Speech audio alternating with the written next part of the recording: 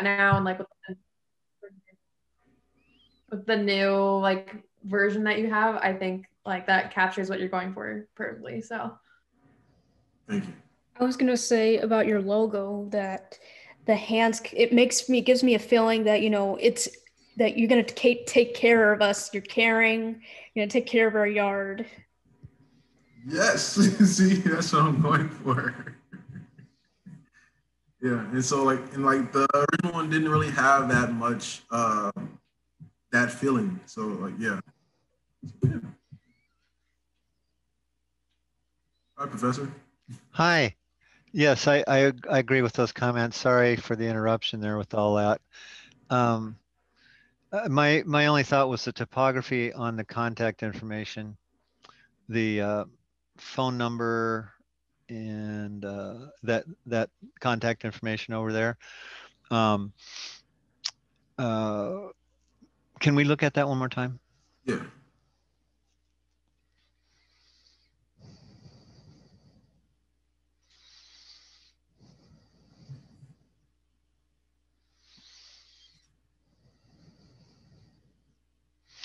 I think to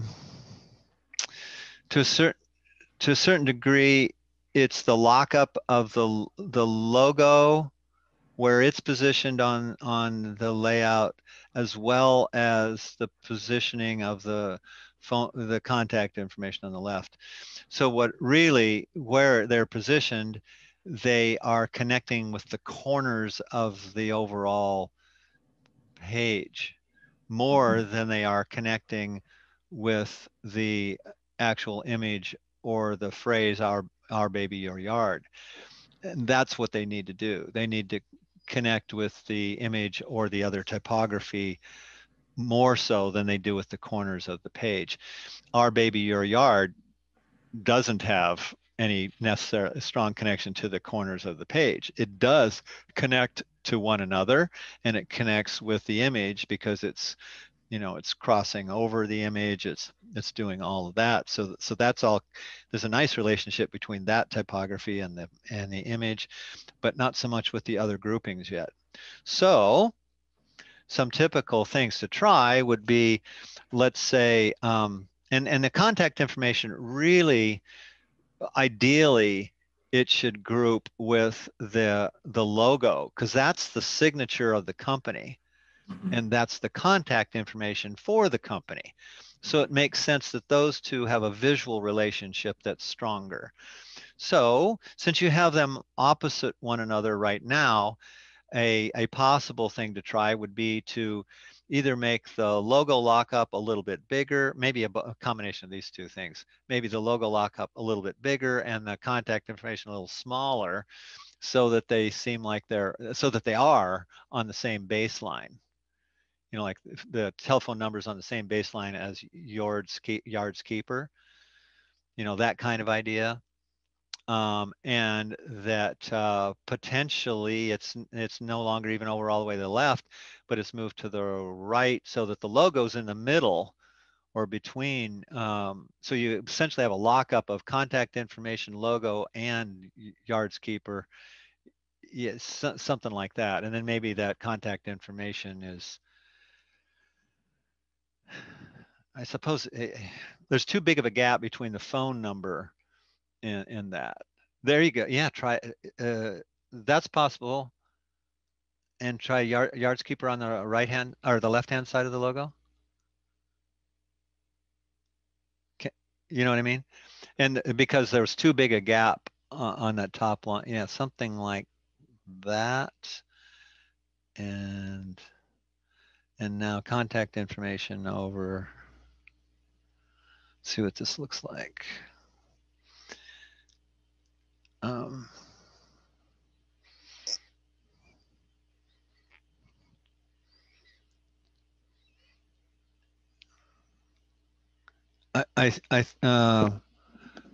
it's not quite there yet. I mean, the spacing, I think, is the issue to still work out, but that makes sense, right? Why I'm saying this,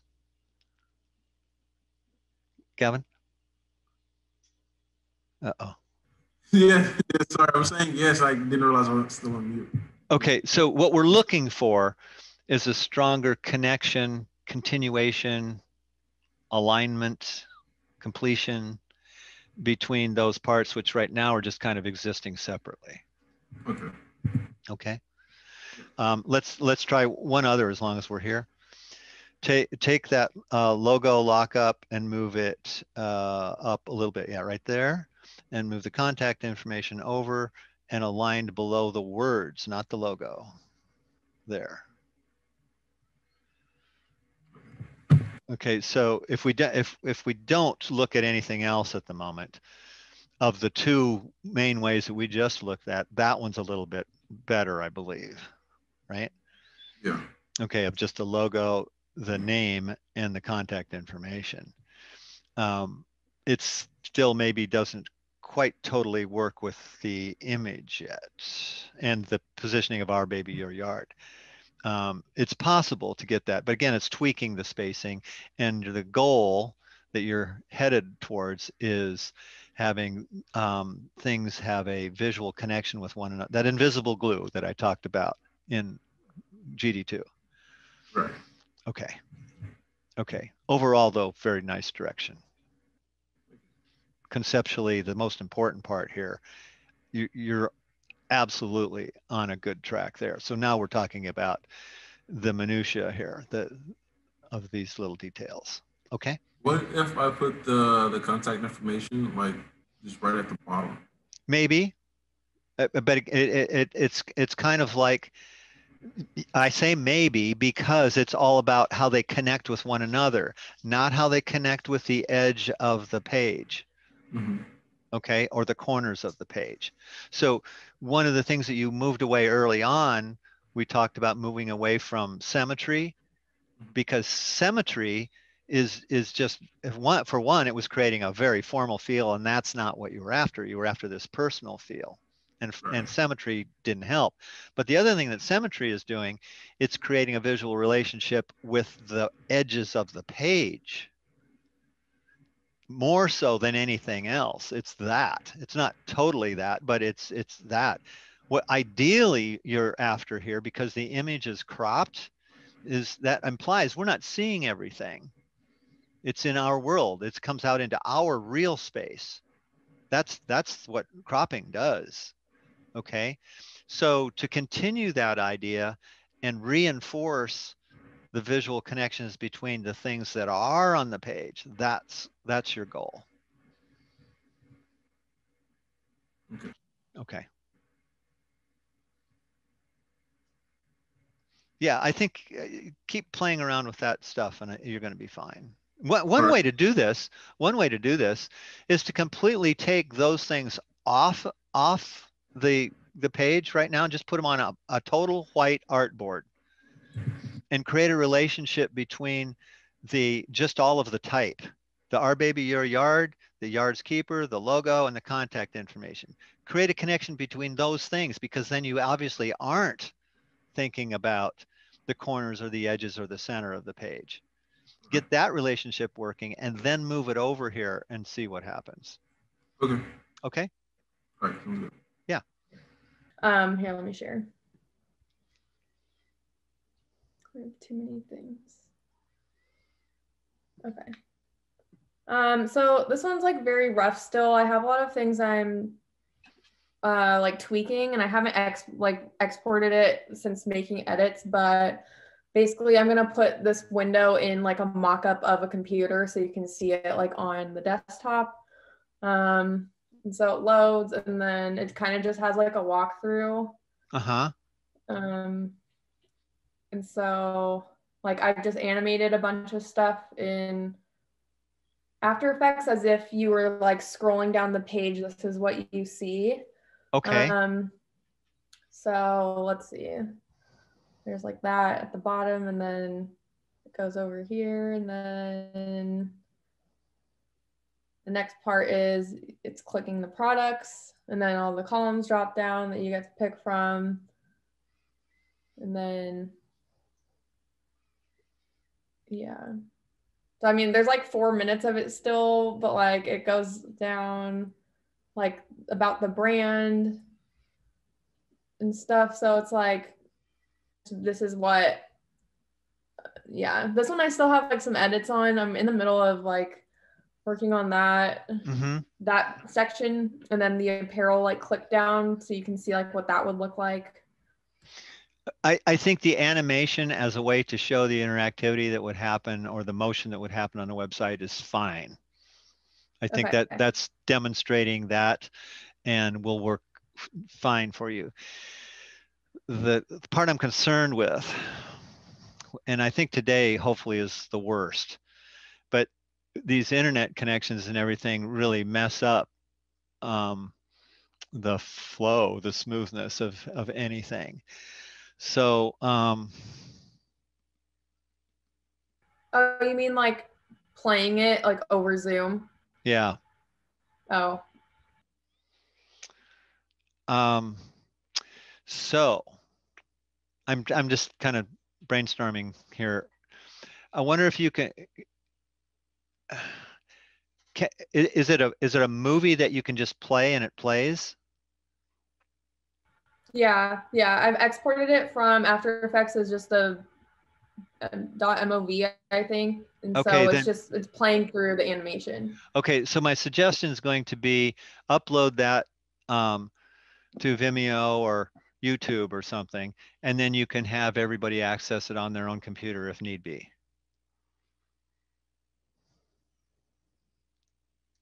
Okay, I'll do that for sure. Thank you. And hopefully we won't have to do that, but I don't want, we're trying to foresee any of these technical glitches it would just make it difficult to understand what it is that's going on. But I think in general, the idea of using the animation to imitate and illustrate the ideas of motion that would happen on the website, I think that's good. Yeah, I like it. I just have one question really quick. Sorry. So during my presentation, when I'm like showing the video of the animations and like assuming it runs smoothly, do you think it would be better for me to like talk about it as it's like playing and like not like narrate, but like kind of like talk about like at the same time as it's playing, or just let people watch it? Go ahead, Gavin. Like commentary. Yeah. I think honestly you're going to play it more than once. So well, it's like 5 minutes long. Well, and that's like half the presentation though. Oh, true. Or I think it's like 4, so I don't know. Okay, so let's see here. What are we going to do with that? This is a realistic problem. Well, you've provided a way that if it's on YouTube or Vimeo, that people can return to it in their own time and look at it more that way. So you say that whether we have a technological issue or not. And you might make sure everybody has that link. Yeah. Okay, so that they can return to it. Then you are going to go through it. And your question is, well, I'm only going to have one shot to go through it. How should I do it? Should I comment on it as it's going or not? And I believe if that's the case, that is what you have to do. It's running and you're doing a voiceover commentary. Or could I do it while I'm presenting? How do you mean? Like on Monday, like as I'm talking about the like the rest of the project itself, could I just talk in person, or do you want me to like voice record? Oh, now I've got you. I was